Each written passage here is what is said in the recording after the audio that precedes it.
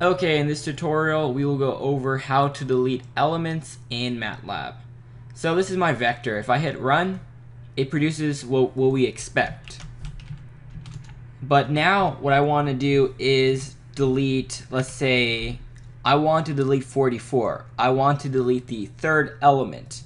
So that's not hard to do. We do VT, parentheses, the third element. So 1, 2, 3. So 3, parentheses, equals, square brackets. Just plain square brackets. So if I hit run, we'll see everything except the 44. See, 123, we skipped 44.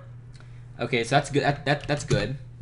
But what if now I want to delete 44, 55, and 66? So the third, fourth, and fifth element.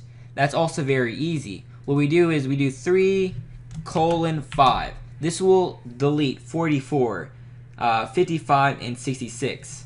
So if we hit run, that's what we got. 123, we skip 44, we skip 55, we skip 66, and we get 77. So this is a very basic how to delete elements in MATLAB.